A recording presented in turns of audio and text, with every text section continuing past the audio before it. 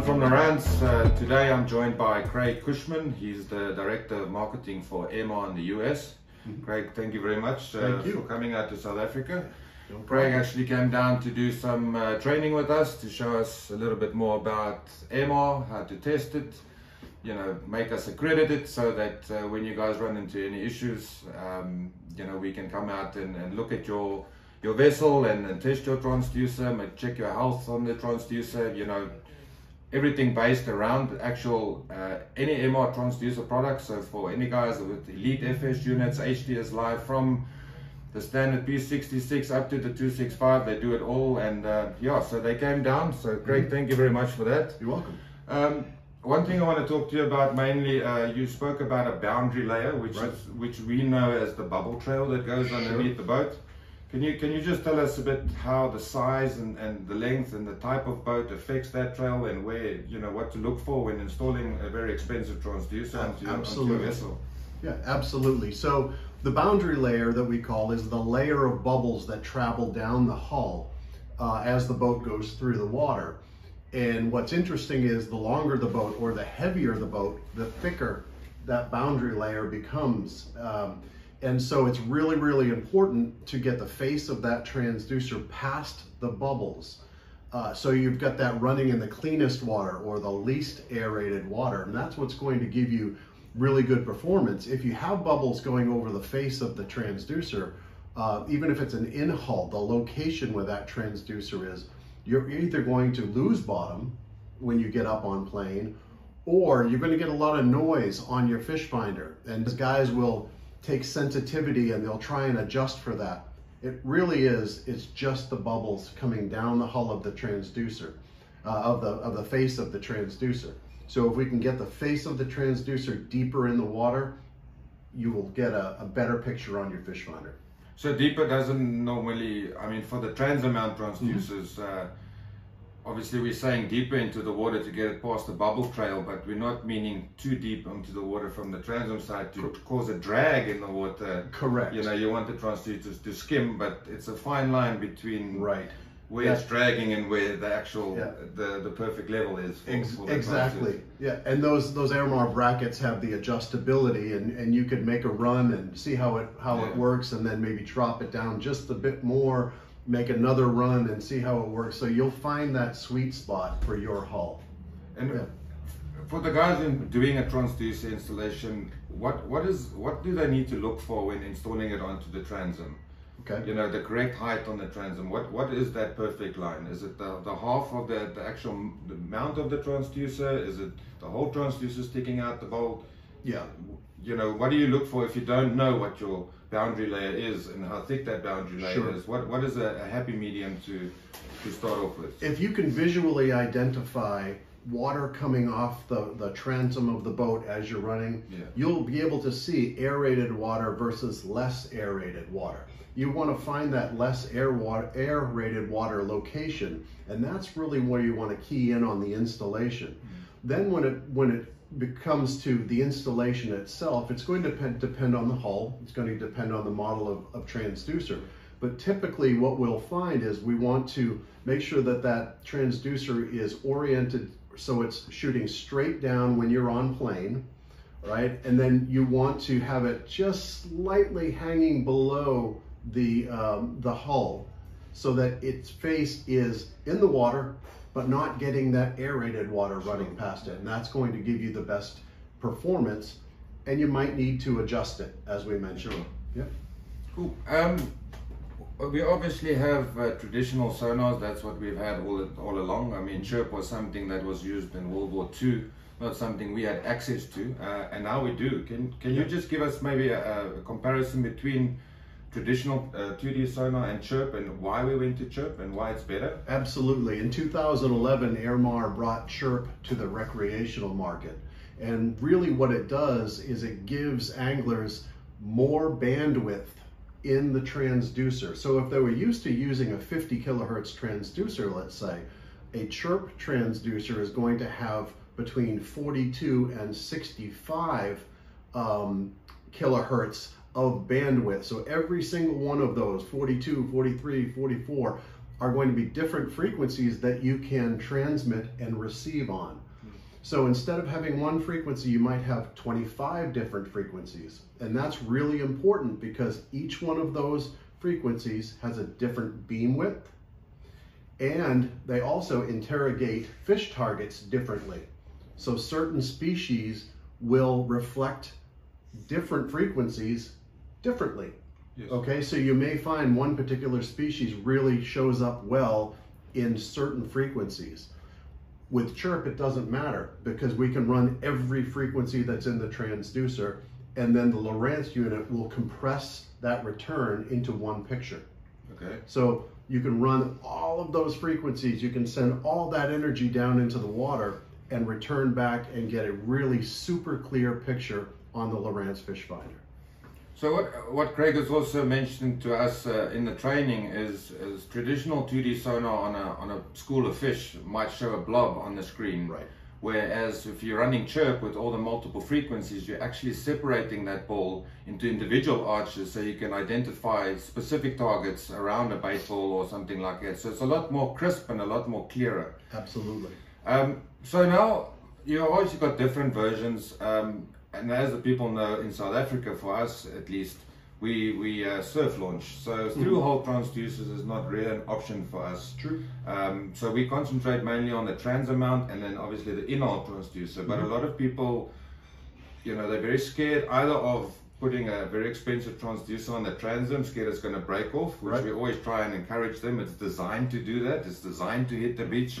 And then you get the other half that don't want to go in-hole because they're scared they're going to lose depth capabilities or clarity or quality. Sure. Can you just give us the difference between how much you actually do lose if you go in, or if at all? It is true that if there is, in that area that you're putting that transducer in, if there's air in the fiberglass, it could affect performance. But let's just say it's good air-free fiberglass that you're shooting through.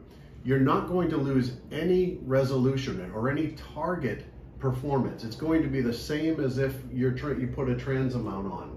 What you will lose on an in-hull transducer is about 10% at its deepest depth performance. So if it was 600 meters that this is going to work to, you're going to lose 10%. But if you don't fish that deep to begin with, it's not really a loss that you'll notice. So very, very little concern about going in hull and losing any performance. Again, fish finding performance is exactly the same as a transom mount transducer. So you'll never lose, you won't lose the quality of the targets that you're looking for in the water column. You're just losing that 10% right at the end. Correct, exactly. Yep. Obviously we speak about Lowrance only for us. What is the most relevant Lowrance transducer? Let's say one for marlin fishing, for the guys that want to go very deep. Yep. And then maybe, one for the guys that are targeting pelagic species like, kuta or tuna or dorado or anything like that. Where does it, to what depth do you choose this transducer, and what depth do you go past and choose a different transducer? Right. In chirp transducers, we try and find the right tool for the job, or match the right frequencies with how you fish. And let's take pelagics. If you're interested in pelagics, they are typically in the upper water column over deep water. So really all you care about might be that first 150 meters of water. Yes. So our high-wide beam is going to give the best performance for searching for tuna and maybe marlin in the upper water column. So we would look for something that has a high-wide.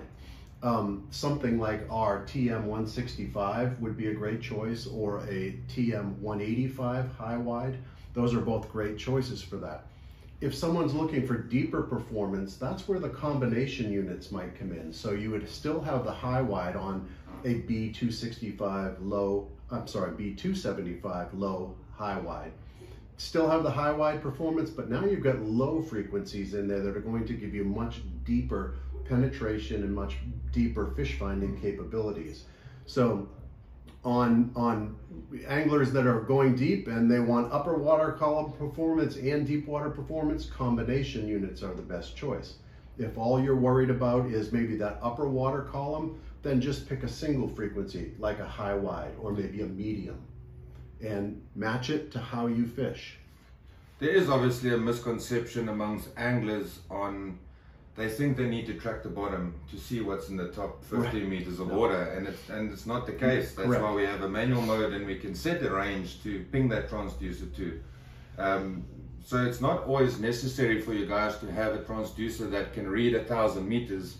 Although you fish in 1,000 meters, you only want to concentrate on that top 100, 200 meters of water, because you're not going to raise a fish from deeper than 300 or 400 meters to come to the top in anyway.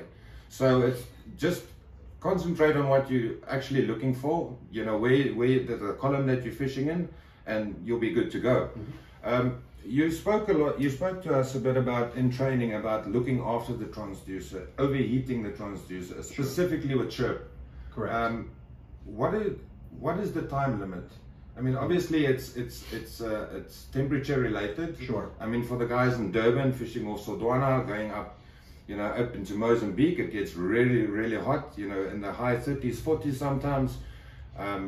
And running your transducer out the water, you know, some guys say you can do it for a couple of minutes if you want to transfer your waypoints or something, but it's actually not a good idea.